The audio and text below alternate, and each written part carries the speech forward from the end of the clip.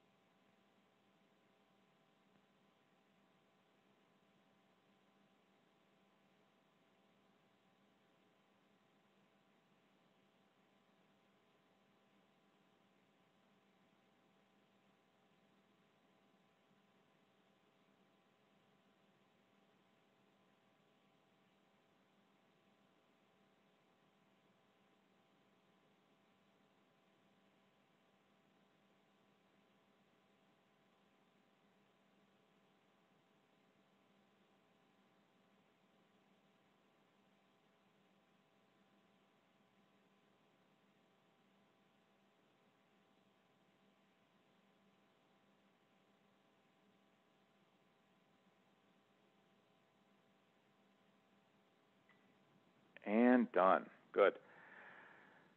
So today we're going to talk about storytelling. Storytelling is one of the most fundamental forms of human communication. It's how we figured out, or at least figured out how we thought the world came to be. It's how we passed knowledge on. Storytelling predates written communications by hundreds and hundreds, if not thousands, of years. Writing, all forms of writing, is storytelling. Now, obviously, if you're writing a fiction book, it's pretty clear how that's storytelling. If you're teaching something to someone, there needs to be storytelling involved for it to work. The fact that we've used stories for thousands and thousands of years to pass along information tells us that our brains are designed to learn through storytelling. If you're sending an email message or even just a little Slack message, that needs to tell a story. And the word storytelling has gotten co-opted a lot by the world of marketing and self-help gurus and everything else, and so it's kind of easy to say, it's just a fad, but it actually isn't. People may have glommed onto it recently, but storytelling is a very real and important part of how the human brain functions at a very, very, very foundational level. The exercise I just had you do is designed to help you understand your own context. Everything that's going through your mind at any given moment and every emotion that's influencing how you feel about things, that's your context. And it changes from moment to moment and day to day. You could have one day where I could walk up to you and go, hey, how you doing today? And you might go, you know what, I'm doing pretty good. I could say that exact same thing in the exact same tone of voice the next day, and you can go, piss off. Because your context has changed, and your context changes how you ingest information, and most importantly, it changes how you emit information. When you are writing, when you are telling a story, even if it's in one sentence, you need to try and subtract your context from that. It's incredibly important.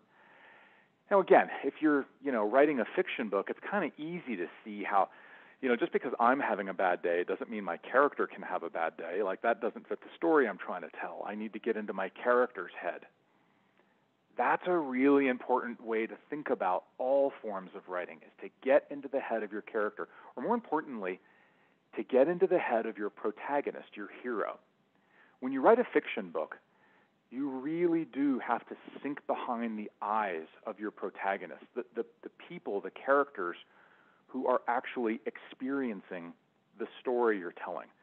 You talk about what they see. You talk about what they hear. You're talking about what they're feeling. You're talking about what they're doing and what they anticipate and what they fear and what they look forward to. And all those things are told not from your context, but from the context you've created for those characters. In any kind of writing, you need a hero. And if you're doing a story, it's really easy, again, to see where that hero comes from. But when you're not telling a story, maybe when you're teaching something technical, or you're writing a blog post, or you're writing an email to someone at work, or you're just sending a Slack message to someone at work, you still need to be telling a story, and you can't have a story without a hero. And in those cases, the hero, the protagonist of the story, needs to be the person that you are communicating to. Or if it's a group of people, sort of a shared collective group of people that you're communicating to. They become the party, right? The wizard and the elf and the cleric, they become the group of heroes that are in your story. And if you really think about what I just said, when you're communicating to someone else, when you're writing something for someone else, when they are the hero of the story, whose context is most important? It should be their context. Now, you can't get inside someone else's head, and it's important to recognize that. It's important not to make a lot of assumptions about their context, because you can't get in their head. You have to tell a story that's meaningful to them, that's powerful to them, that's compelling to them. And sometimes it means doing a little bit of thinking and a little bit of research. It's one of the reasons why these COVID times have been really difficult for people to communicate, because when we're not around each other in the office all the time, when we're not sitting next to each other, when we don't hear the low chatter that kind of goes on in the office all the time, we start to lose even a tenuous contact with those people's contexts. We hop in a Zoom meeting, but that's business. There's an agenda, there's things we have to schedule, and maybe there's a little bit of small talk up front, but it's not like being together, right? When you're together, that's when you hear that so-and-so's puppy is sick, or they're thinking about getting a new car, and all of those different cues really feed into our shared understanding of other people's context. It tells us if they're happy or they're sad. And we kind of instinctively understand that, if someone's puppy is sick, now is probably not a great time to go to them with a difficult work thing, right? They've got other stuff on their mind. But if they're happy about something, that might be a great time to strike up a conversation about something important. So all forms of writing should tell a story, and that means they need to have a hero, and the hero needs to be the person that you are writing to, whether it's a single-line Slack message or an entire novel. You can't write a novel unless you know who your audience is. I'll give you a really good example of that. My editor, I mentioned to you guys that my Which Kind series has there's an agent who's expressed interest in it, and she wanted to see, there's some problems with it. It was one of the earlier novels that I've written, and you learn as you go, and she said, there's a lot of potential here, but we need to tighten it up. I'd like to put you in touch with an editor. She said, because I think this has really broad and high application in the young adult market. The editor comes back, and he says, it's a great book. I think we can really, really elevate this, and I don't think it'll be hard. He said, but it's not young adult. He said, you are not talking to a young adult reader when you're writing this book. Your main character in this book is very solitary and alone. And young adults tend to look for stories where they see someone that they can see themselves as, who's not alone. Take the Harry Potter movies and books. The whole point of Harry Potter as a young adult character is that he started off in this very alone place where he was the only one, and he lived under the cupboard under the stairs. And the idea is that young adults identify with that. They tend to feel alone, and they tend to feel adrift. And then the story brings them out of that. Harry gets friends, Harry gains superpowers, everything else. Well, my book doesn't do that.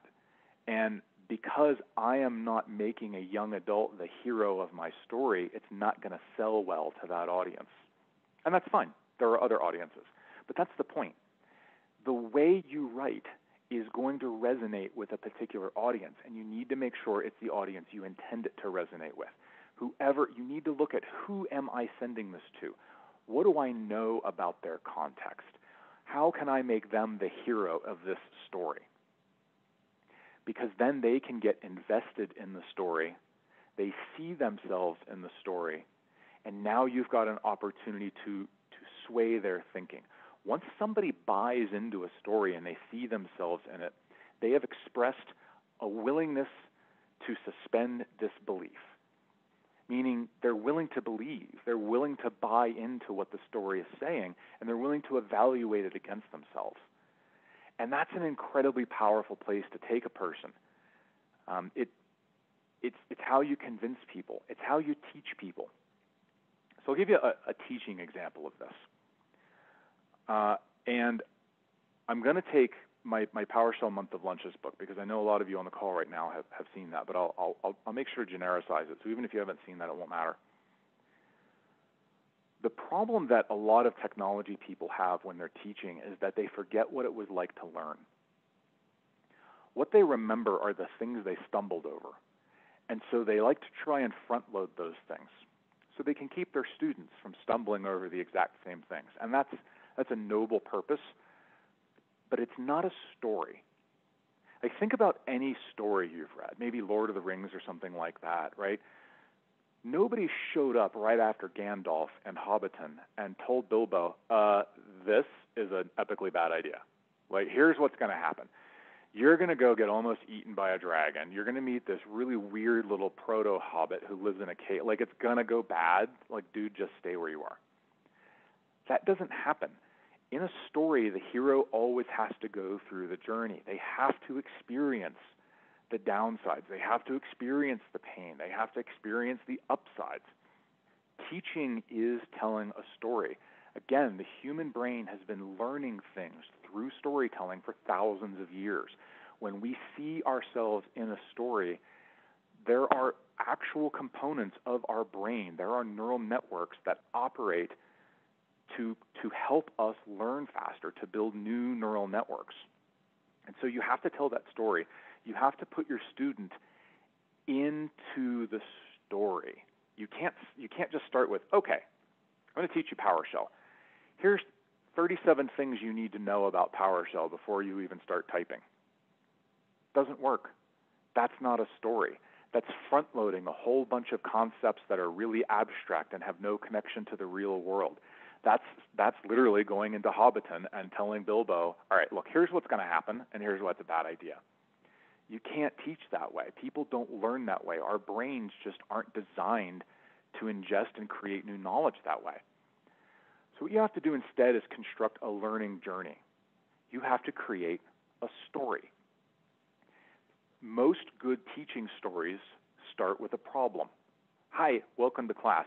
Hey, have you ever had to reconfigure 200 servers at the same time?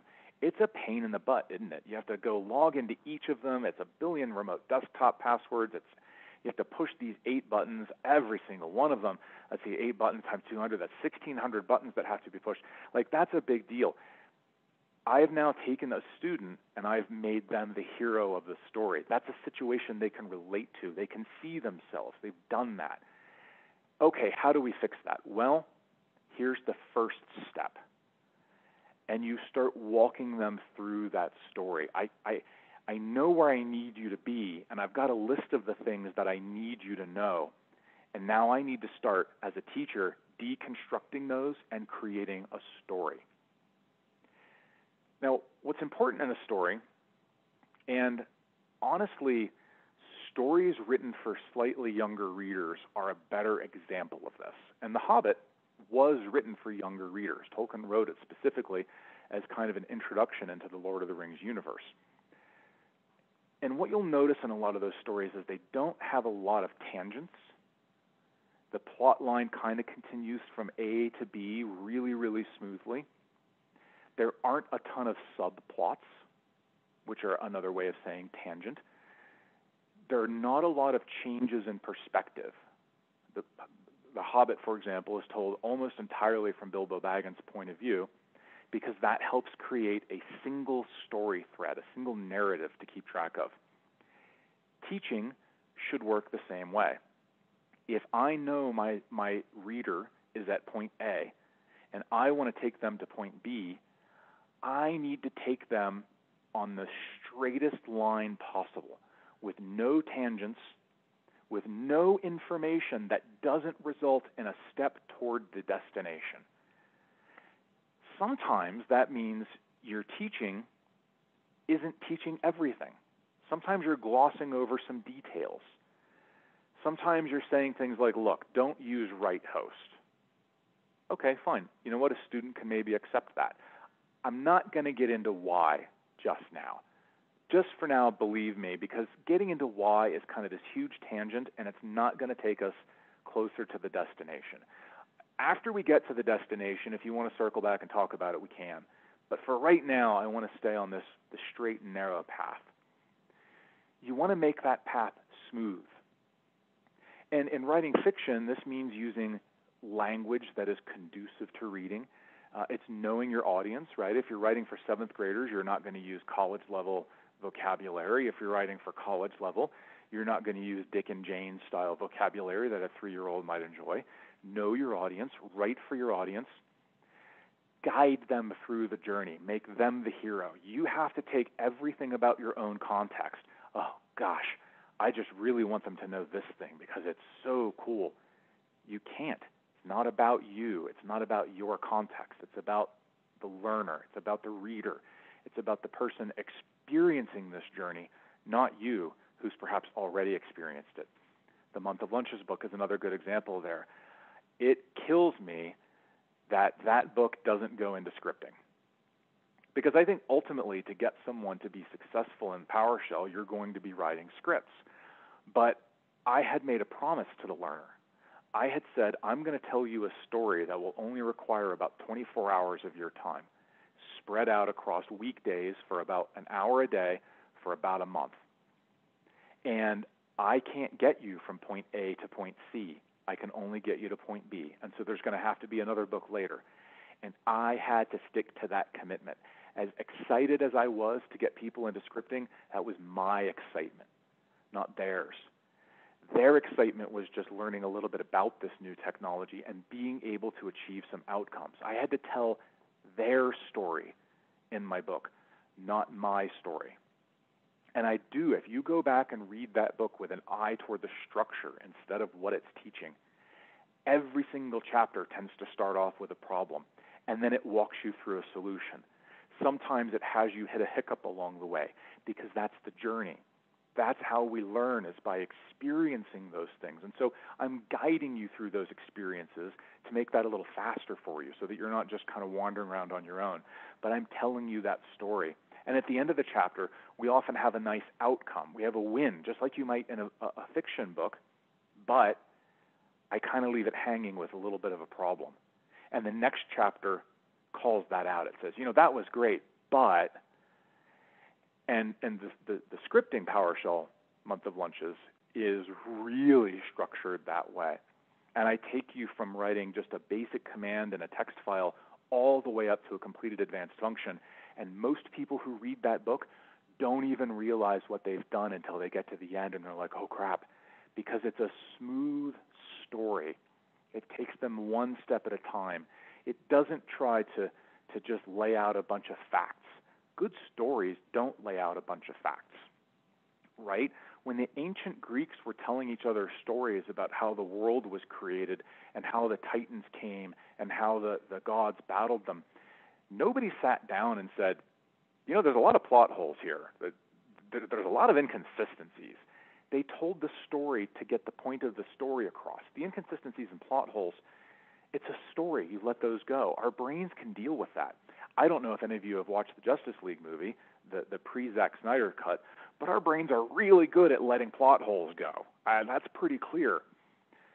So you really don't have to teach everything. You don't have to communicate all the things. You have to tell a story that's designed to get you from point A to point B. In an earlier workshop session, we talked about outlining. This is why outlining is so important. You start by writing down, here's where my reader is. Then you write down, here's where I want them to go. And that's all you focus on in your outline. And that outline keeps you from going off course, because every new thing you put in the outline, you have to ask yourself, how is this helping me take a step toward point B? Well, maybe it's not, but then there's no other justification. Take it out. Because that outline is your story. And then you go through that outline and you think to yourself, am I telling my story or am I telling someone else's story? Is this how people experience this in the real world? Because that's the story I need to tell. I need to make them the hero, and I need to forget all of my assumptions. I need to do everything I can to tell a story that's going to work for them. Analogies are one of the most powerful things we can use to teach things to other humans. An analogy is a story. If I'm trying to explain object-oriented programming to you, my go-to, as it is with many technology subjects, is a car analogy. An object is like a car. A car can do things, and you can make it do things. You can make it go faster. You can make it go slower. Those are methods.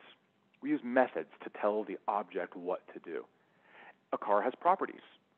It has a color, has a make, manufacturer, it has a type of engine. Objects have properties that describe it, and you can look at those properties. Sometimes you can change a property, and that'll change the object. Be really cool if we could change the color property of our car whenever we wanted to and have the paint automatically match, but it's not a software object, it's a real object, and real objects aren't as much fun. That's a story. It's not really about technology. It's about telling a little bit of a story. Most of my readers, most of my students know what cars are. They're around them all the time. It's very familiar. And so I'm putting them into the story. I'm picking a piece of their world that's applicable here. I am not particularly a car person. I don't really care for cars. I like Jeeps. I'm okay with trucks. Cars kind of leave me cold. But tons of people like cars, and at the very least they understand them. And so their story can include that analogy. Not every audience is going to work with that.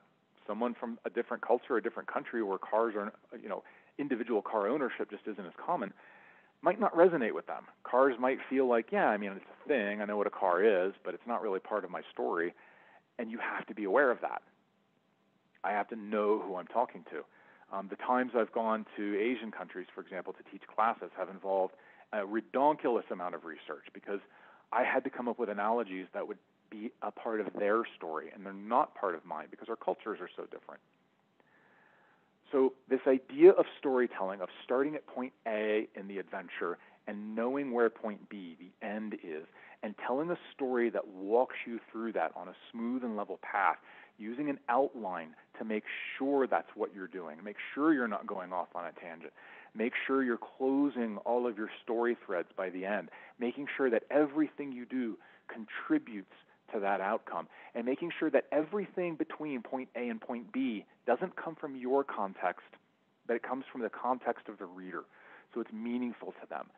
All of those things are incredibly powerful because they tap into the basic structure of the human brain. Humans are unique in the world in that we're the only living beings we know of who can choose to accept something as fact with absolutely zero evidence whatsoever.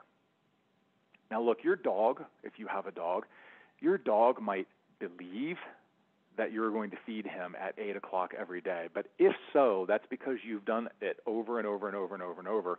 And so the dog has kind of a body of evidence that this is when feeding occurs. Humans, on the other hand, can create conspiracy theories. We can create ancient gods. We can create religions. We can create all of these things to explain to ourselves whatever we want to explain, and they don't have to be connected to the real world at all. Our brains are designed to consume stories. That's one of the reasons that conspiracy theories are so compelling to people, because they're a strong story. They fit the listener's context, meaning they feed into the listener's worldview. And that reinforces that worldview, because that's what storytelling does, is it shapes how we view the world. And when you tell a strong, powerful story and it sits within your listener's context or your reader's context, and what you're doing is really, really attaching to what they care about, and you made them the hero of that story, look around you and you can see how powerful that is. Our brains, for better or for worse, are just designed to do that, and we latch on to things like that. So as a writer of fiction, you can create a compelling world that your reader can relate to, that they see themselves in. There's a storytelling technique called the everyman, and the idea there is to have a character who represents your reader. And a lot of times it can be the protagonist, the main character. If you can create a main character that your intended audience can relate to, that's awesome, because they're going to see themselves as that hero, and they're going to experience that hero's ups and downs and highs and lows. But sometimes it's not. Sometimes you'll toss another character in who's maybe from a different time or a different place, who doesn't know what's going on in the story. And that forces the other characters to explain what's going on in the story. And in doing so, they're explaining it to the reader. And so that character, that everyman, represents your reader. It puts them into the story. That's what you have to do, because our brains are so designed to experience things through storytelling. Okay, so that was a solid half hour of talking. I want to give folks a chance to unmute and ask some questions. So you mentioned with putting in the reader's context first. What are some exercises that help you to do that? I've definitely struggled in doing that myself, trying to take myself out of it. And I guess to be more specific, like, how do you think about the start and the end? Like, what are some questions that you ask yourself, or like, how do you get in that frame of mind? If it's for fiction, it's pretty easy, because you get to make that up out of whole cloth. If it's not, if it's for something technical that you want to teach, I look at what is a reasonable endpoint that I could get someone to in a reasonable amount of time. So reasonable being, what is a real world outcome that they could accomplish that they weren't able to accomplish before, that would be meaningful, that would feel like success, that would feel like a win. And it can't be, okay, you give me 12 months of your time and I'll get it done. It's got to be shorter than that. One of the reasons so few people make it through college has a lot more to do with attention span and the lack of a concrete outcome than it does almost anything else. So, that's why the month of lunches was that. It's 24 hours of effort. If you can give me one lunch every weekday for 1 month, and that's a short-term enough goal, like milestone, that people can be like, okay, I can try and commit to that. So those are the two things you have to weigh when determining point B. In determining the context, how to make your reader the hero, you look around. I spent a ton of time looking at different PowerShell Q&A forums to see what people were struggling with, to see what concepts they obviously weren't able to pick up easily. That's where teaching exists. When you're not able to learn something on your own, I have to teach you. We don't technically have to teach small children not to touch the hot pot on the stove. They're totally going to figure that out on their own at some point. We teach them because we want to try and mitigate the damage that experience could have. So teaching is really about holding people back from having a disastrous experience and helping guide them through the bits of the story that aren't obvious, that they never would have figured out on their own. So I look around. I see what people are struggling with. I look to see what other explanations are being offered and where those are falling flat. And I construct a story, and it can take a lot of time. Like in the scripting pool making book that Jeff and I did, the sequence of events we run you through took us damn near 6 months just to come up with, because we knew we needed to teach all these different things, and we needed to make them part of a story. And so we had to craft a story that made room for all of those things, and it made room for them in a sensible way. And we had to sequence them so that it fit into a nice, straight storyline. It's a lot of work crafting a story.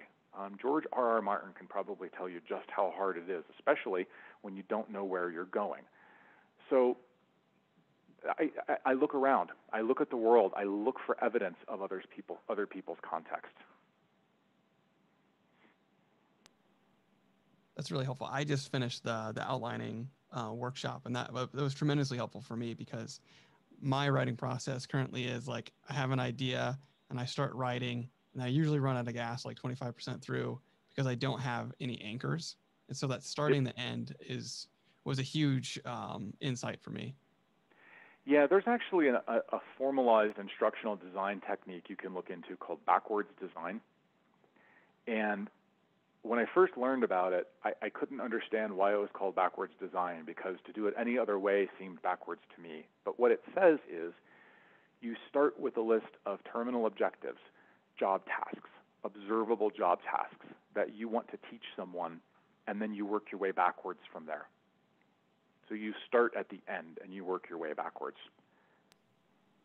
So in this context, it'd be, kind of clearly defining the end state, assuming you know the length of the thing that you want to write. Maybe it's a book or it's just maybe a blog post. So you have, the words that you have, the runway you have essentially, and then you define the problem, the endpoint, and then you work back by being curious and looking around and seeing where other people fail to solve that problem and what related problems they have as you start to look into that. That's super helpful. Yep.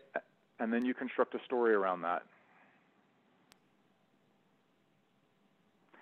It's one of the reasons why, at Pluralsight we coach our authors, our video course authors, so much to have a sample scenario.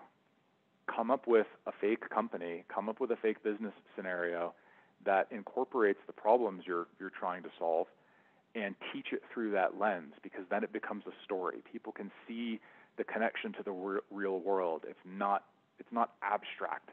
It's concrete. It's real. It's relatable. It's meaningful. It's why I hate hello world examples. Like, nobody does that for real. It doesn't mean anything to me. It doesn't feel like an accomplishment to me. I want to feel like I accomplished something and that I can now do something new. And that's really what teaching is all about. And that's why having that story element helps. The story adds constraint. Hey, our sample company here is a coffee company. Oh, fantastic. I know they're probably not going to be flying airplanes then. Like, there's all sorts of things now that just are resolved in my mind. And I have a solid feeling of what I'm going to experience in this story.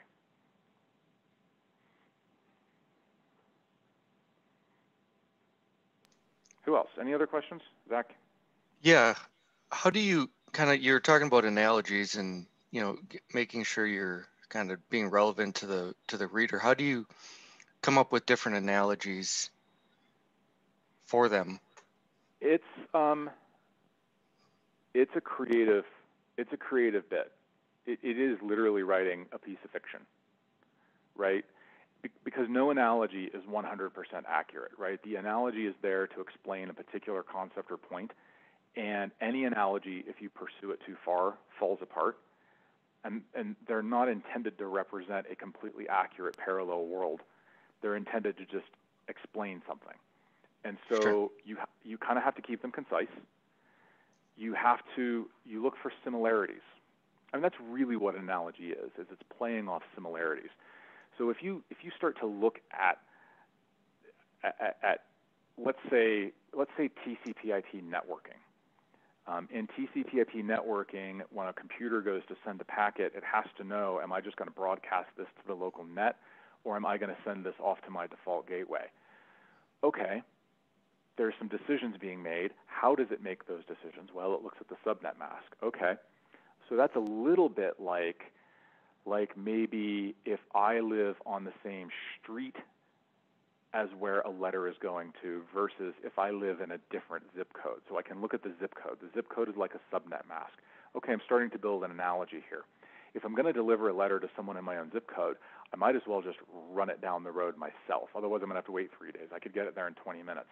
But if I'm sending it to another zip code, I'm going to put it in my default gateway, which is the mailbox, and then they're going to go do something with it, right? So you look for similarities where things seem to connect and build your story out of that. That's great. Thanks.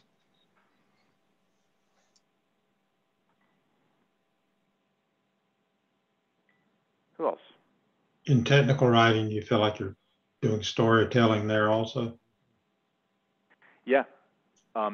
If you go and look at some of the technical writing that you have learned best from, you will find there's a storyline.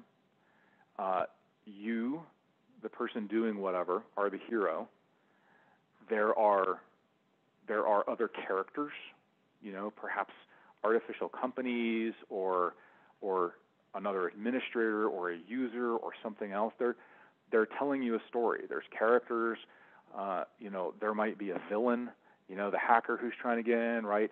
We use these storytelling elements versus go to something that was written in a very academic, technical writing style where it's simply quoting facts at you and giving you steps to follow. You will find yourself having to return to those steps because you're not actually learning them. You're repeating them. Storytelling is one of the best ways for your brain to build new neural networks. And in our final workshop next week, we're going to talk about the physical process by which the brain learns and how it learns to enjoy things and how that enjoyment is a positive feedback loop on learning itself. And storytelling is a big part of how that works. And honestly, we don't know why. We know that it's true because we've got about 200 years of clinical research to back it up.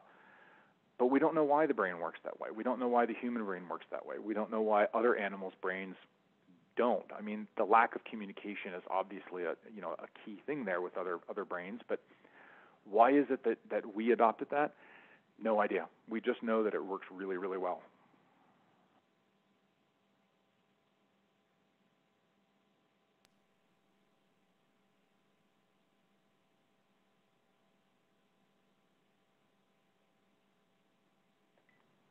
Josh, you're unmuted. Did you want to jump in?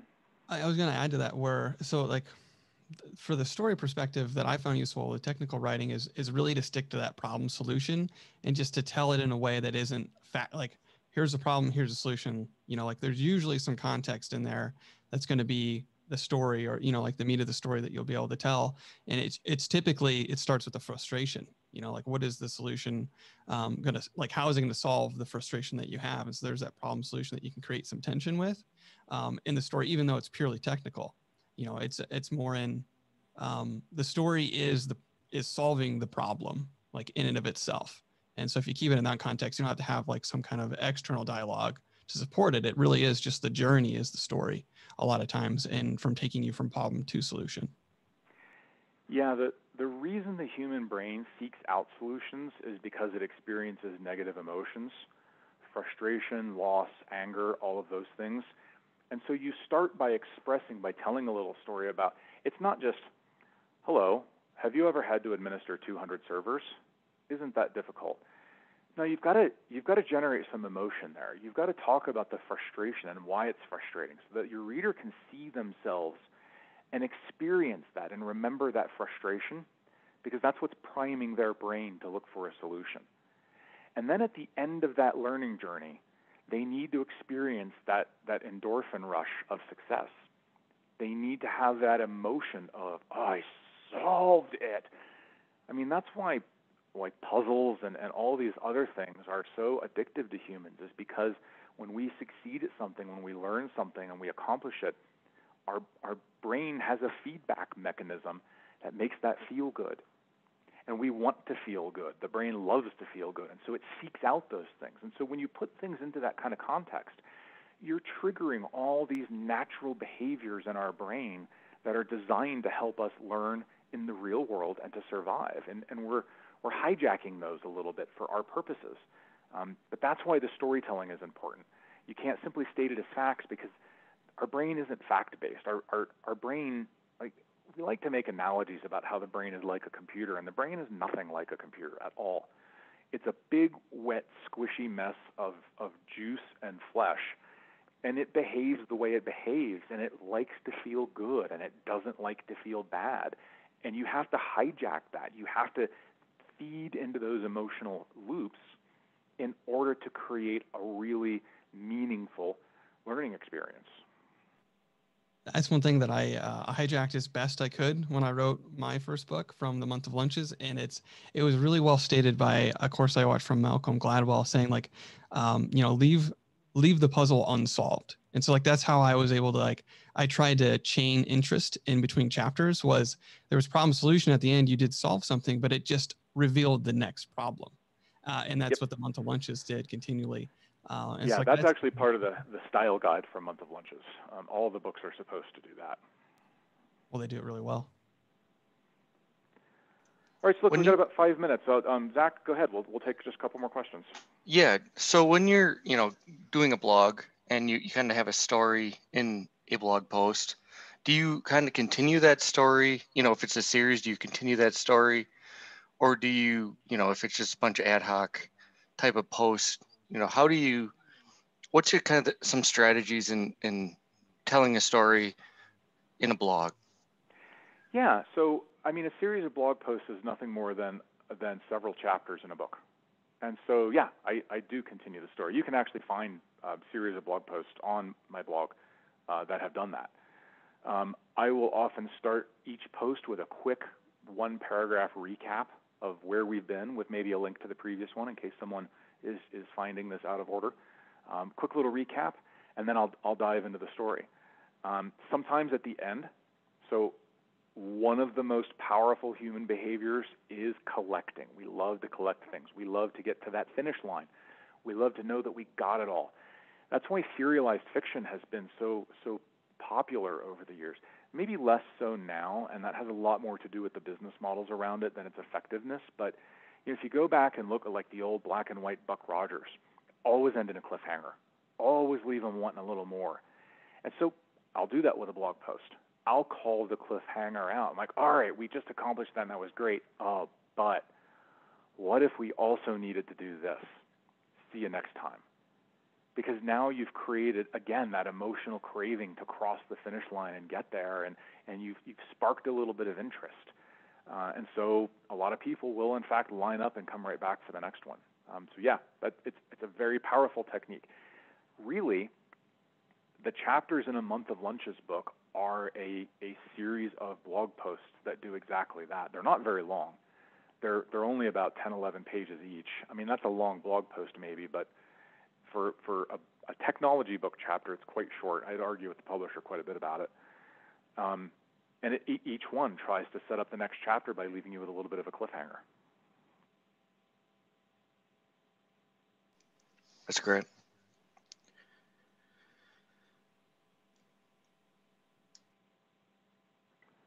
All right, cool. So we're right up against end of time. Thanks, everyone, for joining me on this lovely Saturday morning.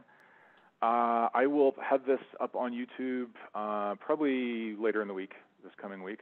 Remember, next Saturday is our last session, and that's where we're going to talk about some of this pop cognitive science stuff, how the brain actually learns, what it enjoys, what it is that the human brain aims for when you're writing fiction, what it is that it aims for when you're writing something to teach. They're remarkably similar because we've only got the one brain, and so that one brain does everything.